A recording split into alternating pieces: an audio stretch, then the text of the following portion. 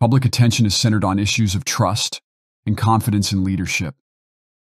By not directly addressing the allegations, Tim Walz risks undermining his relationship with a public that values integrity and transparency.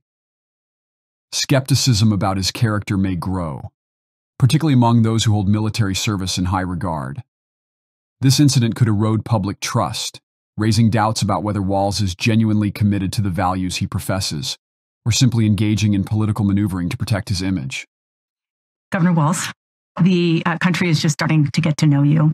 I want to ask you a question about how you've described your service in the National Guard. You said that you carried weapons in war, but you have never deployed actually in a war zone. A campaign official said that you misspoke. Did you? Well, first of all, I'm incredibly proud. I've done 24 years of wearing the uniform of this country.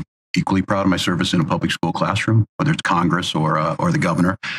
My record speaks for itself, but I think people are coming to get to know me. I speak like they do. I speak candidly. I wear my emotions on my sleeves, and I speak especially passionately about our children being shot in schools and around guns. So I think people know me. They know who I am. They know where my heart is. And again, my record has been out there for over 40 years to speak for itself.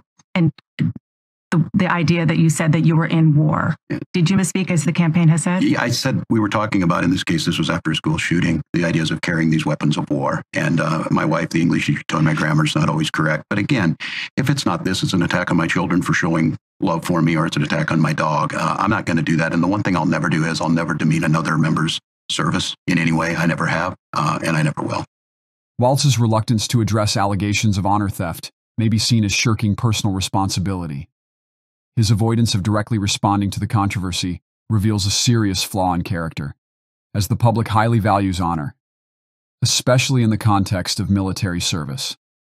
His attempts to shift focus, such as bringing up unrelated topics like a school shooting or diverting attention with grammatical debates, could be interpreted as tactics to evade the real issue, further deepening doubts about his integrity.